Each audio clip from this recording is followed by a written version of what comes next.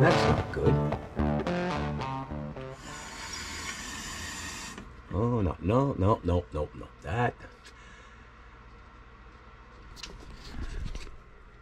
That's not good. That valve, real easy fix actually. I could just not strip out, I'm sorry. I could just take the nut off and take the packing out. Then there's a stopper at the end of it that will shut the water off. This valve goes to my outside water spigot, so I'm not really that concerned about it right now. The reason I'm doing this is because we got a fire burning permit so I could burn some brush. And part of the rules before they will activate it is I have to have a hose out by the fire. I can't do that if this is leaking. I will show you how to do that, but I'm going to show you with the outside spigot because that one actually is doesn't even shut off now. This is what I'm going to replace that valve with. It's a compression fitting valve on both ends. This here will basically just kind of screw down. I'll show you how that all works when we get it put together. The main reason I'm changing the inside valve is I don't particularly care for those multi-twist valves. Packing on them does come, wear out over time. I much prefer these types of valves because I like just the quarter turn to shut it off rather than the multi-turn. The biggest issue with a valve like this is you can shut it off real quick, and what happens is the pipes will vibrate. It makes a loud bang, and a lot of people don't like that. This is great for a real quick shut off if you spring a leak somewhere. This is in the closed position. When I open it, you can see water can now flow through it. This is what they call a compression fitting. I'm going to show you how these all go on. You got a nut right here that comes off, and there's a brass fitting inside. And you're just going to be sliding this on. So there's no soldering involved in this. So the first thing you're going to want to do is make sure you got your main valve shut off, like so. And what I'm going to do up here is I'm going to open this. That means it's going to leak a little bit. And there it goes. All right. Now, you also should make sure you open the lowest point valve. That way the water all drains out. You're going to have water drip out of this once you cut through. So you want to make sure that you do have a bucket of some sort beneath or ready to catch water that drips. This here is your pipe cutter. You're just going to fit her in like so and torque her down right next to the fitting. And then you're just gonna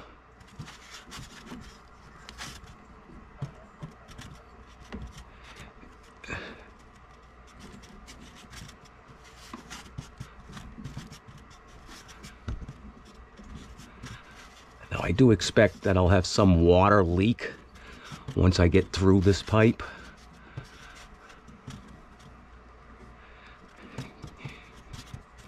It gets a little stiff when you first torque it down.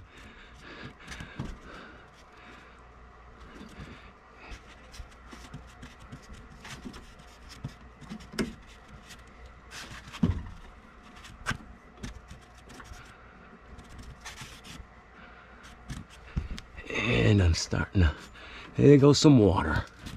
Oh, there goes my light.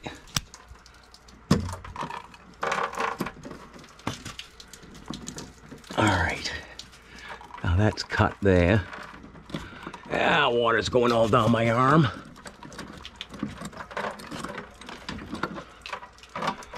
And I'm gonna bring this up to catch all that water.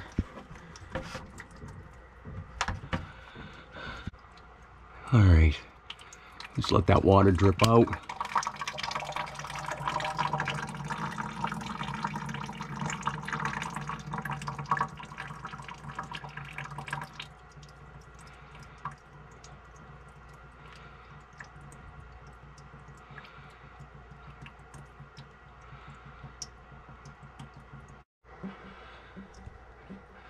Okay, I'm gonna put the valve on first.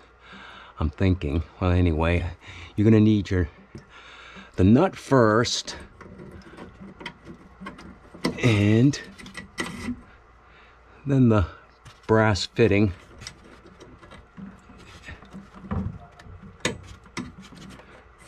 All right, those are on, And we're going to situate this that way.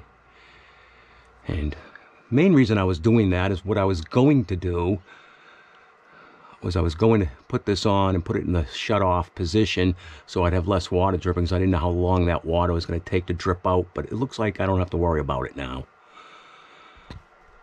At a sport, particularly at this age.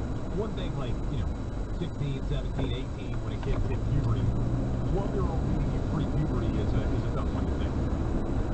Humility is an important thing.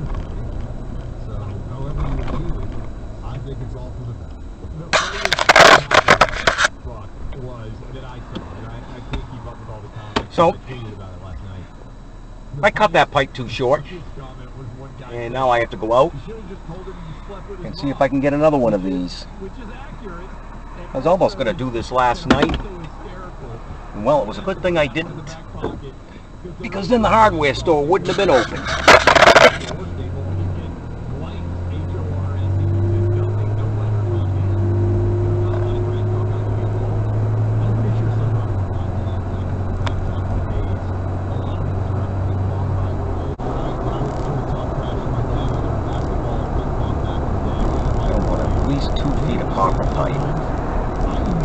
Whatever I can fit out here without having to sweat a joint.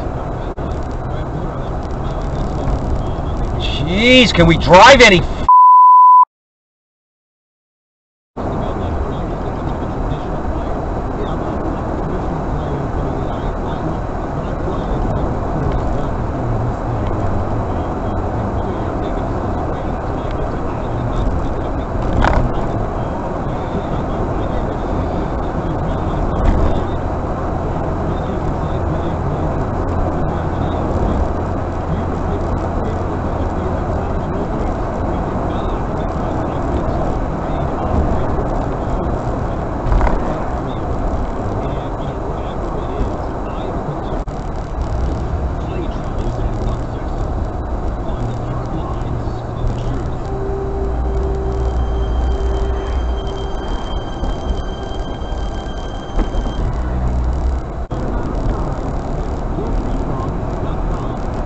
guy needs a push?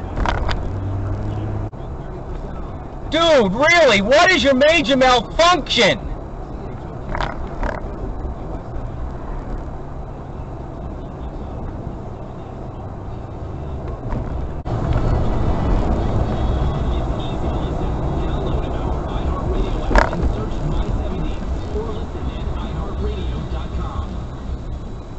My name is Corporal Bradley Joseph Sykes. Jerry Reed. Kate Weber. These are real veterans facing a real challenge. I have PTSD. And I have PTSD. I have PTSD. Post-traumatic stress disorder can happen. America's best resort where family fun is guaranteed. Visit smugs.com. Get more ski conditions at snowcountry.com. It's the pledge that American students recite every morning.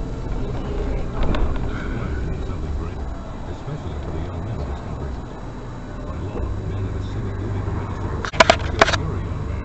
Do your part to keep our country safe. So, that place is called Roy Boys, or at least that's what we used to call it, us old timers. Basically, you're just your local hardware store, privately owned, although that is a chain. Those places are pretty nice to go into because you get a lot of help in there, unlike going into, say, Lowe's or Home Depot. You go in there and usually I know more than anybody in there that's working. This place, they know about as much as I do, maybe a little bit more. Instead of cutting it, what I should have done, except I don't have a torch, so I should have sweated the joint out. That way I wouldn't have cut too short.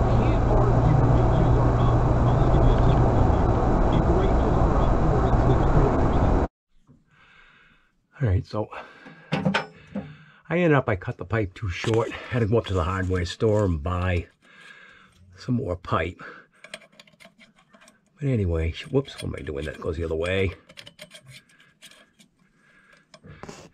Now this is just going to fit in Something like that. I don't have enough room right now. I'm going to have to loosen up the outside so I can fit that back in.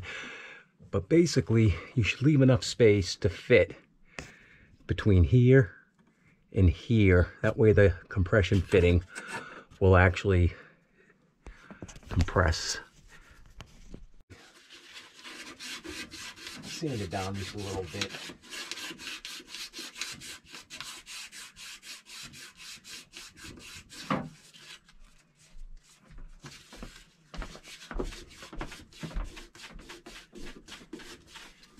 You don't want it to leak.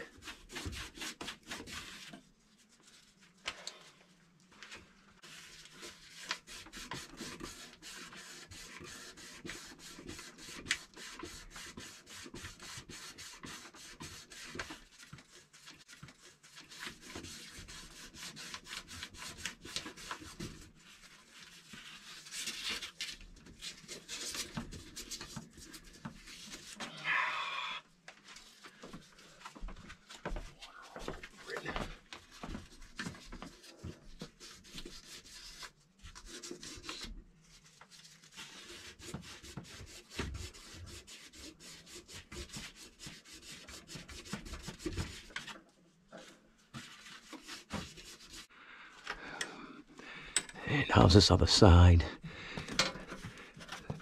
That does appear to be on. Yep, they're both on. This has to be straight as possible, or else it won't seal once the compression fittings compress. Luckily, down here I have a flexible hose here with my main line. I never really liked that, but I'm kind of glad it is like that now. Although, I suppose if somebody clamped it better up here, that might have helped too. But, all right, now it's just a matter of torquing those down.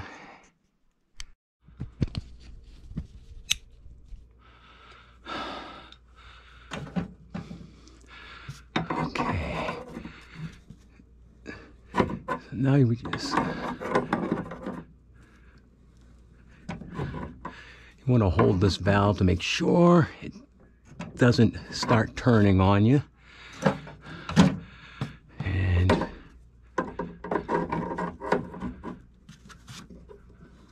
torque the other side.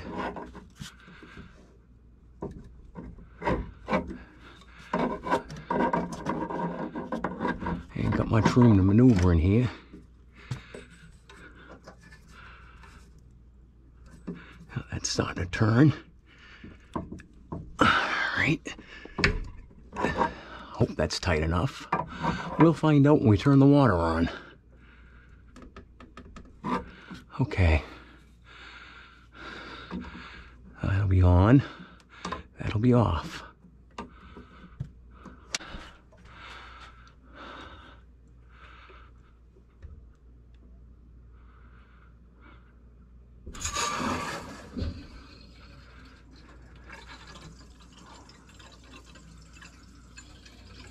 Why do I hear water running?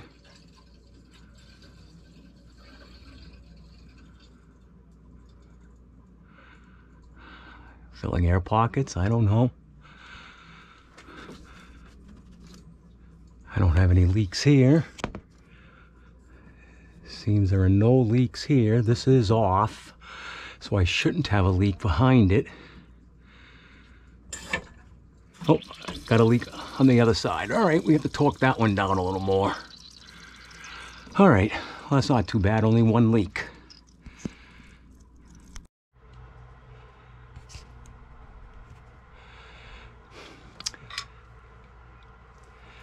All right, well, I still gotta... I got this one here to slow down quite a bit. We need to torque down on this one and this one. We get little tiny drips. I didn't record the last time I was out here. What I found was happening, this one right here, no, not that one. When I was torquing on this one, that one there loosened up.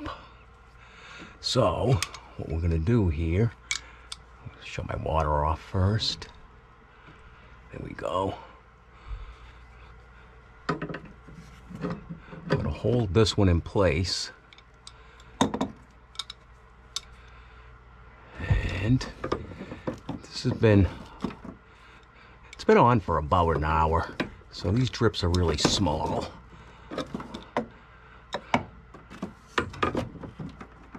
And the wire's in the way.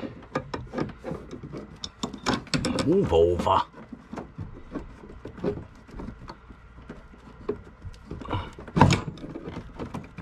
All right.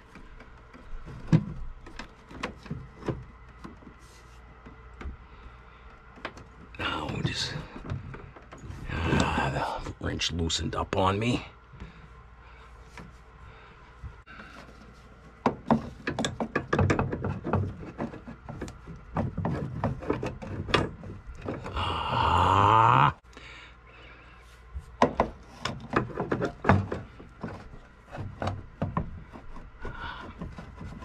I can't get on it now.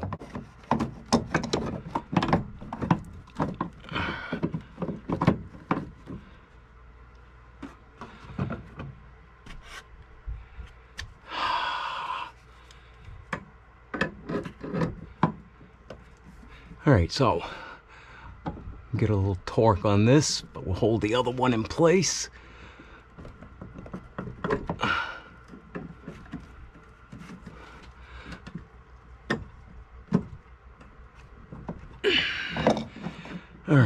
All right. Now this time I'm going to try to see if I can hold the body and get a little more of a torque on this one. I can probably hold the body right in here. And I'm just going to watch that other one, make sure she don't turn, I hope.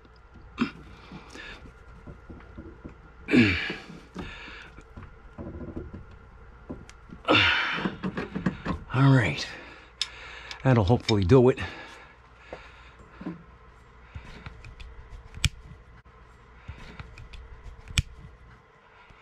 And just dry all that off.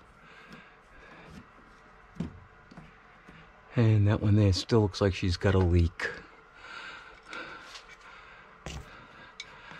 That's not even under pressure at this point. All right, well, let's get in there and try to torque a little more.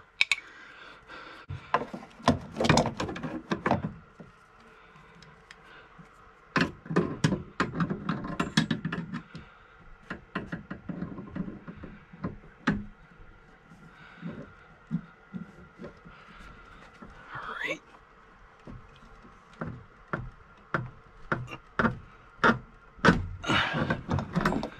Okay. Get some water on here. All right, that water's on.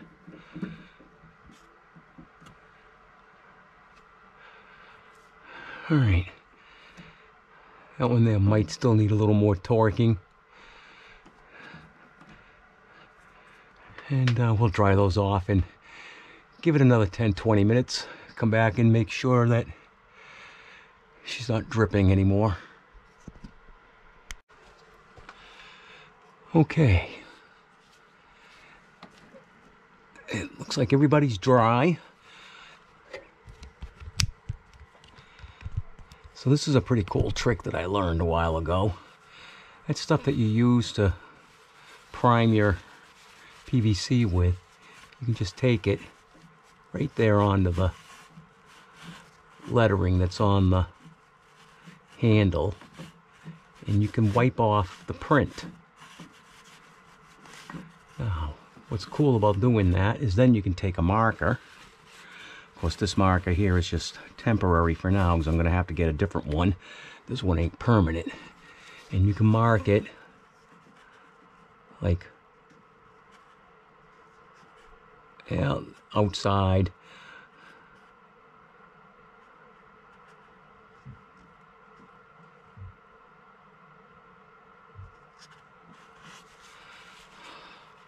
Probably not the best way to do it, but that way you'll know which valve that is. But everything is dry. It's been a good half hour to an hour now.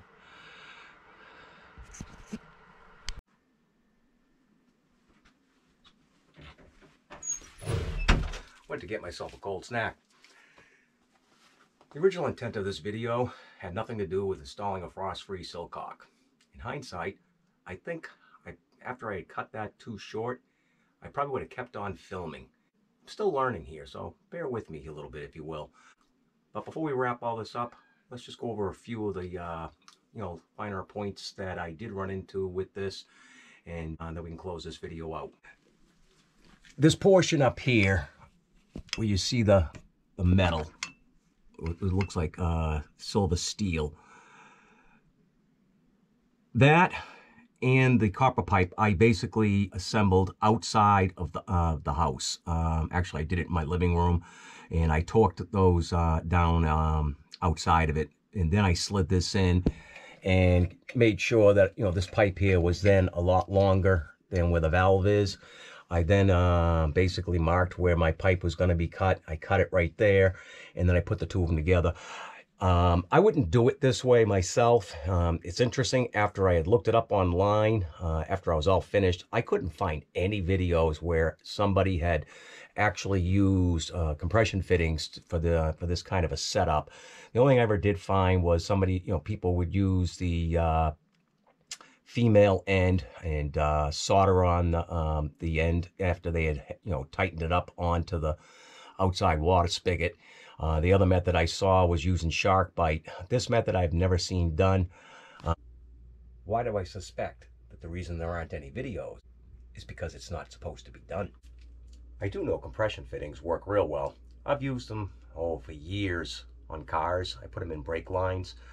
Brake lines will deliver up to about 800 psi, while your line inside your house is probably only going to deliver up about maybe, I don't know, 60 psi, 80 on a good day.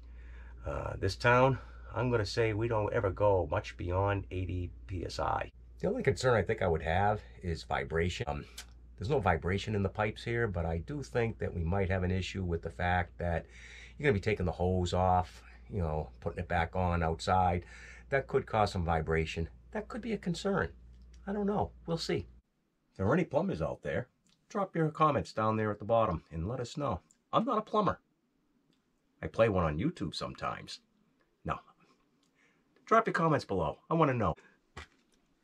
This compression fitting and that one up there, those two have been in for about 4 years now. When I remodeled my bathroom, those I put in so that I could have a shut-off for the upstairs sink in case you ever developed a little leak up there. I wouldn't have to shut the water off to the whole house, and I could shut off just the water up there. They've held up pretty well, so they still work real well. Here we go. I'm going to prove myself wrong here. Which way does this turn? And there we go.